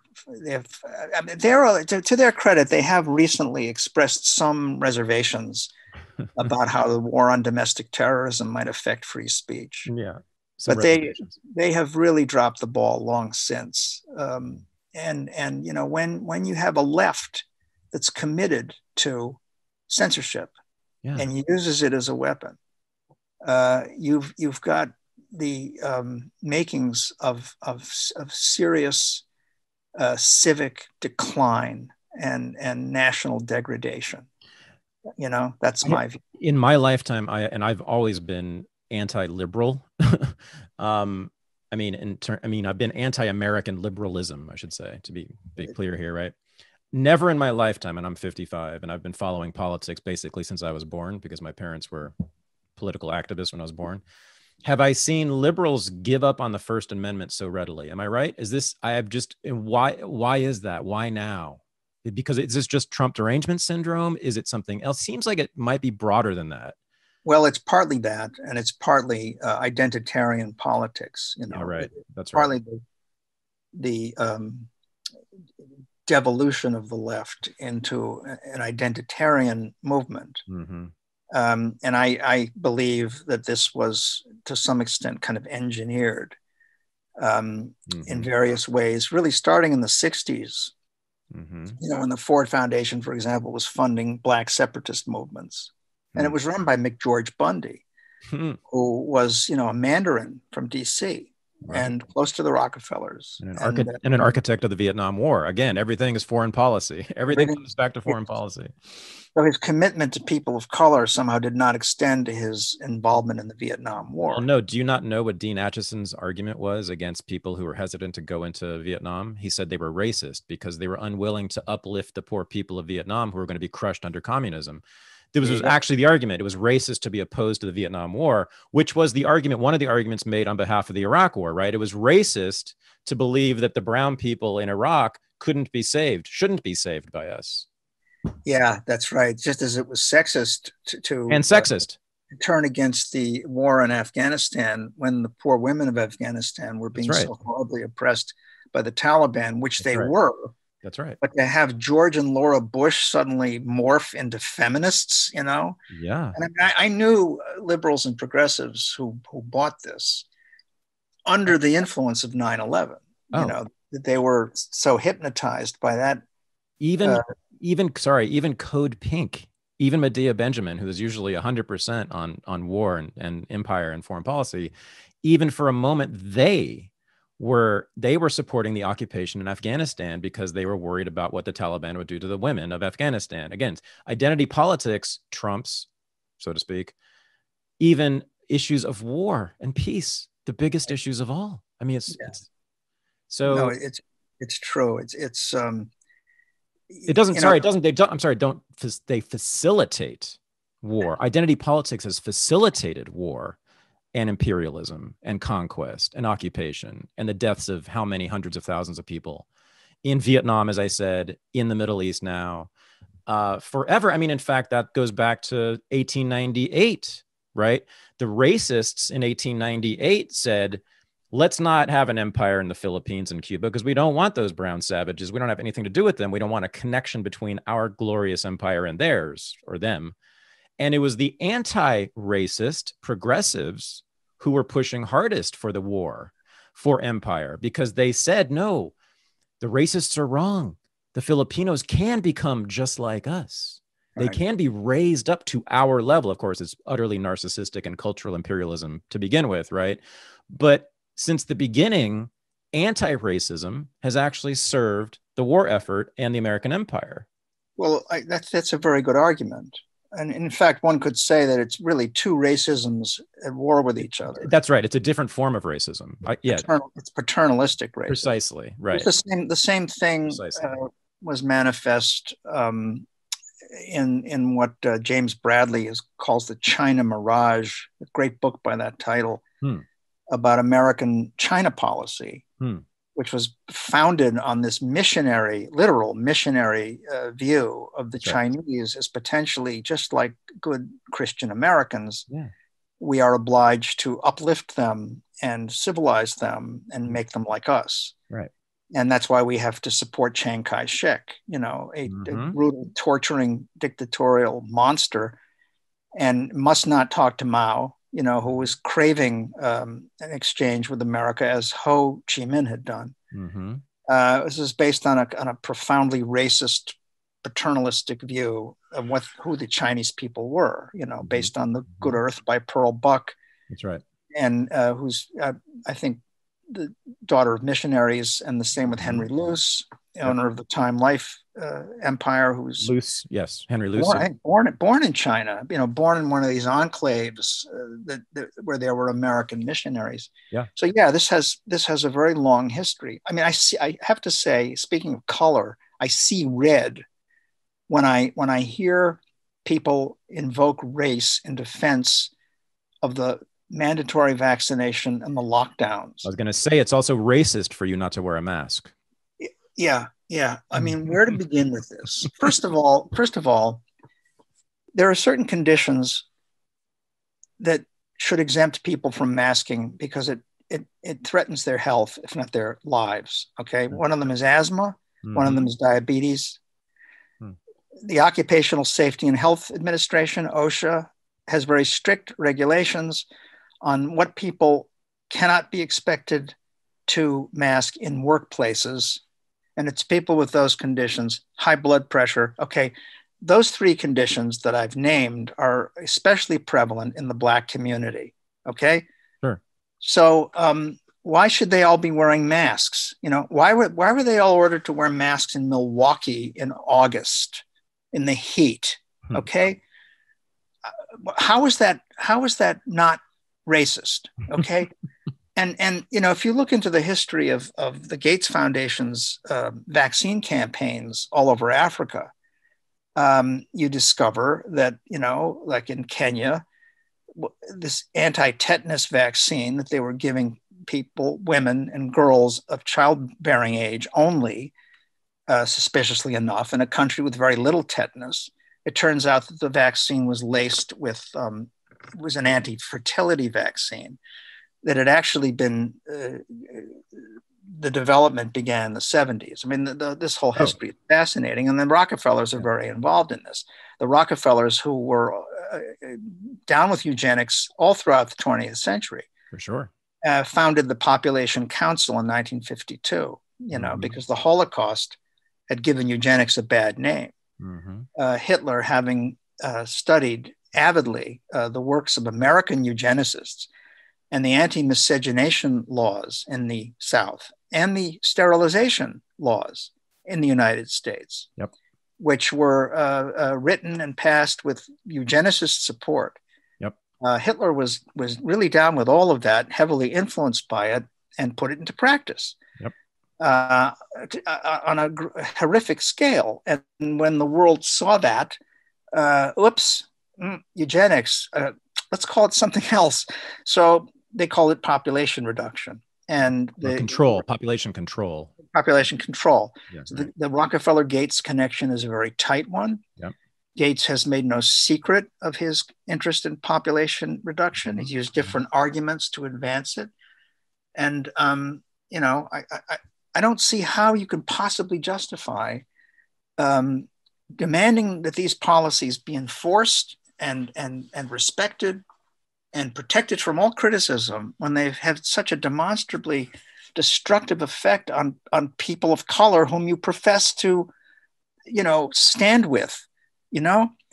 So if you don't wear a mask, you're a racist, right? Maybe if you don't get the COVID shot, you're a racist. I mean, Black people are understandably suspicious of the white medical establishment. I mean, anyone who hasn't read Medical Apartheid by Harriet Washington had better get a copy, because that's a devastating history of what Black people have suffered at the hands of white doctors and medical institutions since the days of slavery. Yeah, Tuskegee, again, is just a tip of the iceberg, right? Exactly. That's the one we've all heard of. Right. As Harriet Washington points out, but that's just the least of it, okay? So now Bill and Melinda Gates, who've been all over Africa trying to get the population lowered there, want Black people to be first in line to get these poorly tested shots. I'm sorry, but I think vaccine hesitancy is justified in that case. And I think it would be immoral to say otherwise. Why, back to, well, we are talking about COVID. Why is it that the political establishment in both parties wants us to wear masks? Well, I mean, my view, okay, and this is separate from the way I teach the subject. I want to make this clear, because I don't flog my view when I teach. I will mention what I've discovered and urge them to look into it. But since you ask, I think that masking, first of all, is a way to get people used to complying with dictates like that. You do this and it's represented to you as the only decent thing to do. If you don't do it, you're putting everybody at risk. Everybody has to do it. And there's a kind of scientifically groundless argument that if everybody doesn't do it, the masks don't work, right? So if you're wearing a mask and you see somebody without one, you're evidently convinced that yours isn't going to be effective because that other person has to wear one too. So it is a way of exerting, of encouraging mass compliance and of making people, frightened people, executors of that mandate. Everybody has to wear them, as in New York. Everybody's wearing them in New York, and other places like New York. Despite their deleterious effect on health, and despite their unproven usefulness, there's more and more evidence, medical evidence, studies, and clinical observations that note that masking really is bad for you, that it increases the risk of respiratory infection. It doesn't lower it. Because of the bacteria and the fungi that are trapped in the mask and the way you're breathing in your own pathogens, which the body wants to expel. And let me note that Dr. Vernon Coleman, kind of a towering figure in British medicine and a great writer, very prolific, has a new essay out about masks, a long piece. It's kind of a definitive takedown of the whole myth. So first of all, psychologically, it helps to use people, to get them used to complying. Secondly, it also is a way of extending lockdown by other means. That society is in bondage of a sort. The slaves were often required to wear masks. I don't know if you've ever seen these horrible pictures of slave women with masks attached to their mouths. It was a form of punishment for, impertinence. In Reading Jail, Oscar Wilde, where he was incarcerated, they had to wear masks as a punishment. I mean, it's punitive. There's something sadistic about it. So it's not pleasant, and it interferes with human fraternity and society. So it's a way of making people feel that they're held hostage as a society against the day when the vaccines are given. And the compliance in masking, I believe, is intended to carry over into compliance with the vaccine mandate. Okay, I think that's the purpose. Now, the fact that it is unhealthy and provably unhealthy for and unnecessary with children, I feel very strongly about this, has to make one wonder why they would be pushing it like this, why they would be insisting that, there are no medical exemptions, when technically there are in most states. In the fine print of these regulations, there are medical exemptions, but the cops and the maskers will not care about that. It's not even occurring to them as they spot a transgressor. They want that person to put on a mask. It doesn't matter if they have asthma or COPD, or some other such condition. Why do they do that? Why do they actively discourage the use of hydroxychloroquine when it has demonstrably saved lives? Why have they been silent on ivermectin, which is another extremely effective remedy? Why are they doing this? Why did the British government recently drop its recommendation of vitamin D when vitamin D is proven to be useful in bolstering the immune system and making you less susceptible to COVID infection or any respiratory infection? Why do that?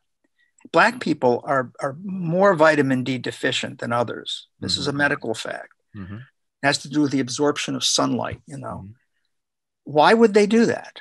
I mean, that's not what a government concerned about public health should be doing.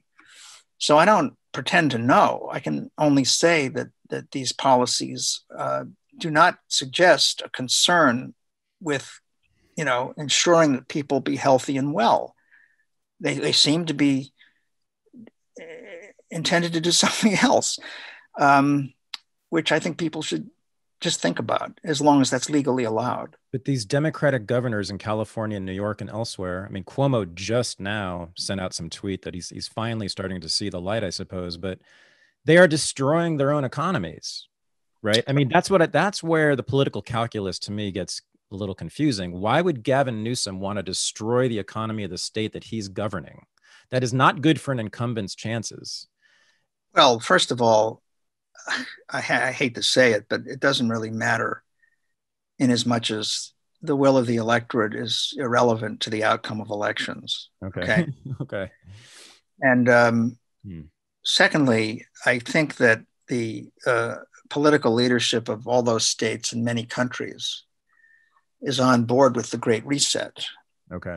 And that entails the destruction of the independent economy. Yeah. So how do you read what's your interpretation of the Great Reset? What do these people want? I mean, you've talked about China. They apparently have some attraction to the Chinese model, Yeah. but they are not, again, we're talking about establishment Democrats and Republicans here, right? And their auxiliaries in the media, right? That's who we're talking about. Yeah. They are not communists. You and I have been on the left way too long to know that they are not communists. That's what idiotic right wingers say about them, but they're not communists. This is a different species politically, right?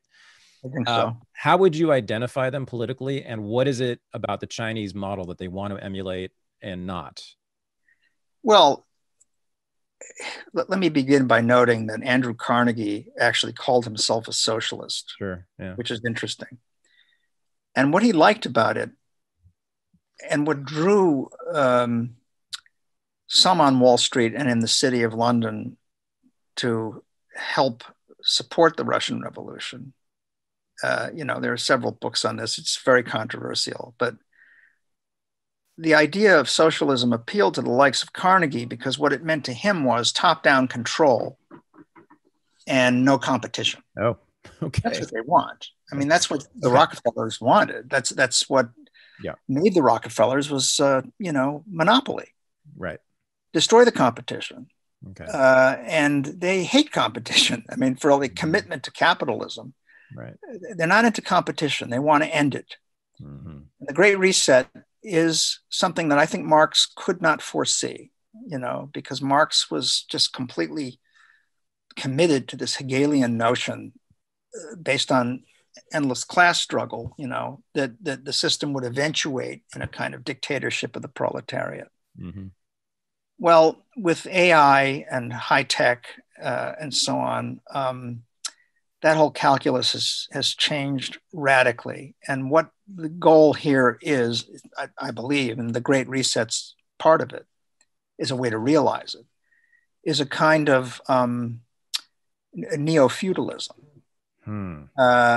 basically maintained through the most sophisticated artificial intelligence systems imaginable, which will enable absolute surveillance and control down to the level of individual biology. Yeah. I mean, it's pure dystopia. It's something for which we'd be better prepared by the works of the great dystopian novelists and the likes of Philip K. Dick, Orwell's 1984, than by reading Marx's Capital. Mm-hmm. Because what we're talking about here is a kind of iron control that bespeaks the same really almost psychotic commitment to power that Orwell nails in 1984. That's what the Inner Party is all about. They are driven by that. Mm-hmm. It is power. As O'Brien famously says to Winston Smith at the end, climax of the novel, harrowing, re-education of Winston Smith, that the object of persecution is persecution. Mm-hmm. The object of torture is torture. The object of power is power, right? He says, we are different from all the oligarchies of the past and that we know what we are doing. The Nazis thought they were going to usher in this sort of racial utopia. It was based on race. And the Bolsheviks believed that they were going to take power in order to realize this dictatorship of the proletariat. So it was an economic, a class-based agenda. Right. The Inner Party, please, let's not kid ourselves. That's not what we're about. We're about power. We're about control and maintaining it. They're not racists, right? They're not capitalists. They want control. When you get to that level of wealth and privilege, you know, enjoyed by the likes of the Rockefellers and the Rothschilds and the Windsors and Gates and Bezos, people whose wealth is just breathtaking and whose power is really something awesome. You're talking about people who don't think in traditional ways, about what they're trying to do and what it takes to get there. So I think we have to face that. And it's very difficult to do, but it's necessary to understand what's coming down. Otherwise it doesn't make any sense, as you say. It makes no sense politically in traditional terms. Right. The governors would have bet the demolition of their own economies. Yeah. They're doing it, though. They're doing it all over, and they're not stupid. They can't be that stupid. They know that the voters in overwhelming numbers are opposed to it. They don't care, because elections have been gamed. So that's not a problem. And also their voters believe that Trump is responsible for COVID. Right. Everything is Trump's fault, Right. And I don't see Trump making any of these points, I wouldn't expect him to, but the point is that I don't really believe he's opposed to this deep down either. There's nothing populist about Trump. Trump has been screwing workers and small business people for decades, as a buccaneering New York City real estate developer who worked with the mafia, He didn't learn any kind of populism or concern for the working people of the country from Fred Trump, Right. And it's just a fantasy to think that he's imbibed that. And this comes from the fallacy of assuming that your enemy's enemy is your friend, I mean, you hate the deep state or you hate the liberals. Okay, well, Trump must be a good guy, But sometimes we have to face the fact that your enemy's enemy can kill you too. Right. I think we've got to get over the Republican versus Democrat thing. It's time to just give up on that. Right. Left, right is irrelevant. It's a distraction. I think that, from the videos and interviews and writings I've looked at from people who were in the streets of Washington last Wednesday, that was a huge, peaceful, basically idealistic protest. Okay. And what happened in the Capitol was a very specific thing. It was, camera ready.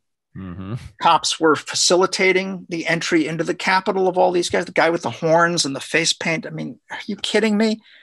That's what gets all the attention. And that has driven a lot of people nuts, with rage. And they're calling it an insurrection, And a coup. Like Trump's going to take over. These guys are going to take over the government. Salvador Allende would have something to say about that. You're so right about that. I mean, read a little bit about what coups entail in Chile, in Iran, in Guatemala, in Ukraine.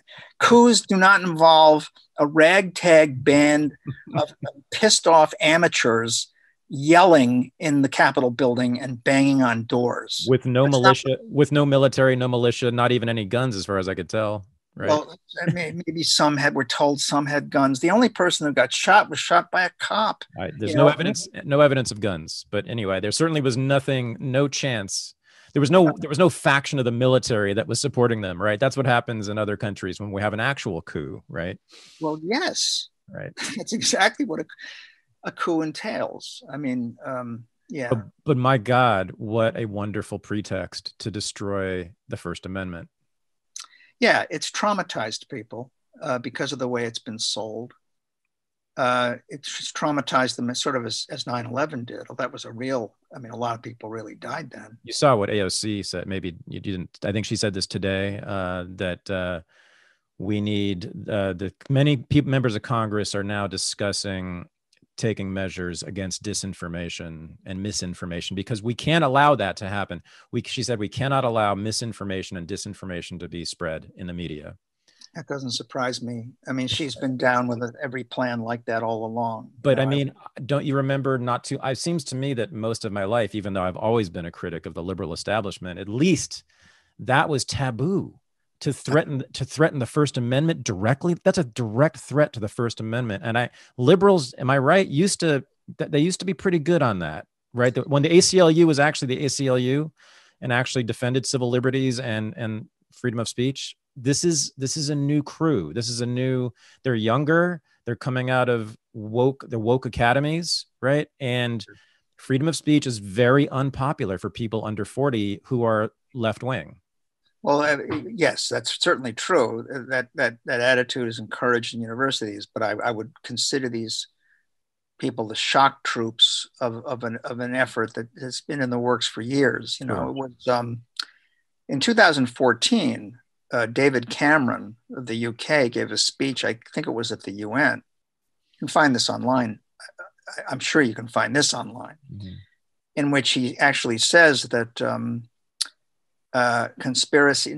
nonviolent conspiracy theory is more dangerous than terrorism. Mm. And he's linking that to Islamic fundamentalism, but his language is loose enough to suggest. And he actually says that, you know, uses 9/11 as an example.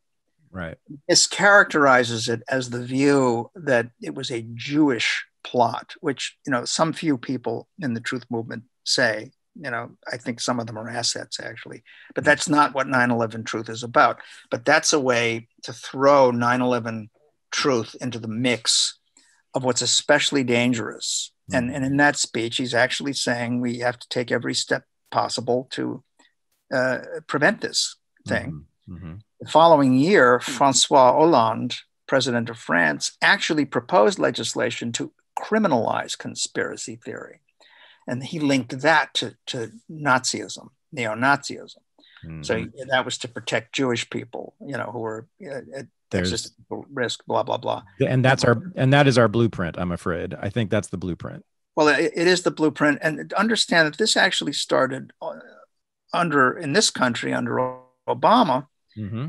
when Cass Sunstein, the constitutional scholar, co-wrote an essay under the auspices of Harvard, proposing what he called cognitive infiltration. I know.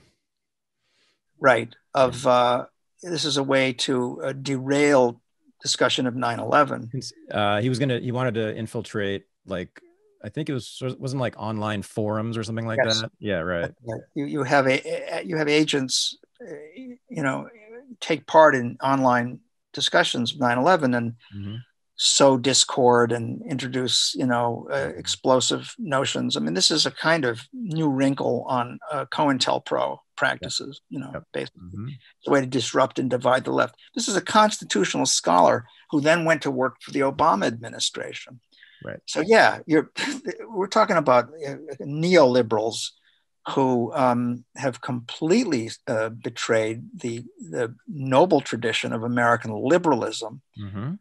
represented, in my view, by the likes of John Kennedy and, you know, Bobby mm-hmm. and others, who were passionate believers in free speech. And if you take AOC's position, you are not really a leftist in any traditional sense. No. You are kind of a leftist in the Chinese sense, I guess, but you are closer to fascism than you are to any recognizably left tradition. I was going to say, or perhaps Maoism. I mean, I pick up hints of Maoism in this, you know.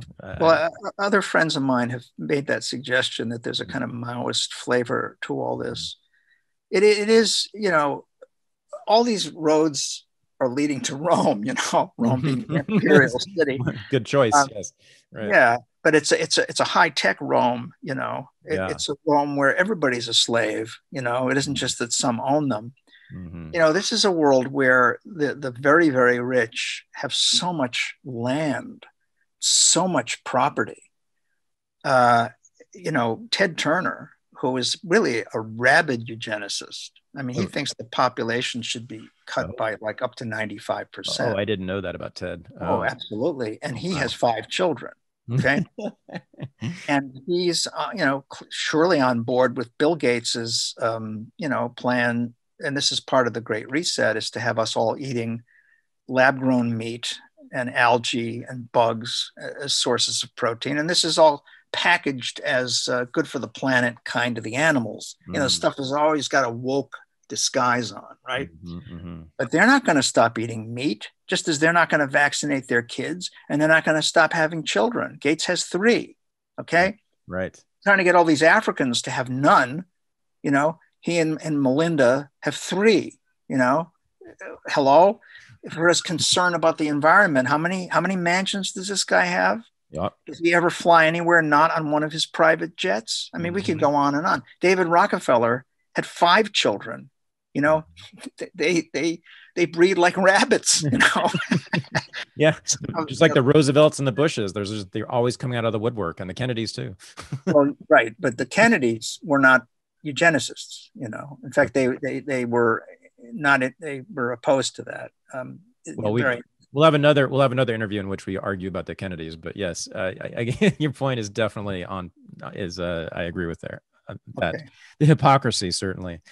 I want to let you go, but I have one last question for you. Are you no longer teaching the propaganda course at NYU? Well, not this semester. I agreed I wouldn't. Okay. So that's that. And I have to teach 2 sections of the same film course. It's going to be a little confusing for me. But, you know, they're both more than full, you know, as usual. Mm-hmm. And I'll try to do my best teaching it online, which is a complete drag, but that's, you know, I have no alternative to that. I've been asked to offer a propaganda course online for the public. And that's an intriguing idea, which I'm thinking about. Okay. And I might do one in the summer if that's still legal. I will be asking you to do that for Renegade University. I will be making an offer to you. Are you going to start Renegade University? We already have started. We have many courses. We have webinars going on right now, and you get paid money, real money. Well, that's awfully nice. And you certainly would make serious money if you were to teach that course at Renegade University. And the offer is right here, right now, in front of you. Well, here we are in public. I'd shake your hand if that were permitted. Right. Or possible. All right, I'll bear that in mind. I have to clear that with NYU because of you know, whatever. Okay. But yeah, I am teaching. I'm a tenured professor. I have no idea what's going to happen with this review of my conduct or my case, you know, my libel suit. Mm-hmm. I do hope people will support me. You know, people watching you will go sign my petition and donate to the GoFundMe page. So everything is on your website. What's the URL again? It's markcrispinmiller.com. Okay. I think there's a link to the GoFundMe page on the petition, and there's a link to the petition on the first page of the website. Right. And you can also join the listserv. I have to say that my feeling is that all of this is about to be further curtailed, you know, and we may be moving back towards, perish the thought, the days of old media and you know, paper, samizdat, passing documents from hand to hand. Yeah. I mean, I am a trog when it comes to tech matters. I mean, a real primitive. Okay. So I'm not the person to discuss this with, but there must be some extremely clever people in the tech world who can come up with ways to evade the surveillance. Oh, we've got it. Yeah, we can do it in many ways. Many ways. I hope it's true, and continue to communicate with each other. Exactly. Because that's crucial. You know. Yeah. You know. Let me just add that China has been really preeminent in the realm of policing online interaction, right? They have a huge police force dedicated to that. Everybody in China knows it. I have many Chinese students. It's a fact of life. Everybody faces it. Mm-hmm. In this country, there are still some people who think that we have this commitment to free speech and that can't happen and it shouldn't happen, but it's happening. We have an internet that's now dominated by private companies like Google and Facebook, and then there's Apple and Twitter and so on, and they are all shutting down even as we speak. Every day brings word, if we can still get emails, of yet another voice that's been silenced. Ron Paul, this is an absurd story, wrote a piece criticizing big tech for censorship, and then Facebook banned him for it. Mm-hmm. Well, I guess you could say they did him the favor of proving his point. Exactly. But that when you have a completely privately run media system, you're going to have a system that's more and more like China's, and they are tending in the same direction, right? Well, it's a privately run system that is in lockstep and gets subsidies and favorable regulations from the governments of state, municipal, and federal, right? Exactly. And the merger of state and corporate power is a definition of fascism. Yeah. It's the one Mussolini used. Corporatism is the name of that, which is the core component of fascism, right? That's exactly right. Yeah. And that's what these woke censors are abetting, Yeah. So it's just time to rethink what it means to be left and how progressive AOC and the squad really are. Mm-hmm. AOC who stood with the Bolivian coup, Mm-hmm. AOC who joined in piling on Venezuela. Mm-hmm. I just don't see a progressive there, and there are questions about the Green New Deal as well that really need to be asked.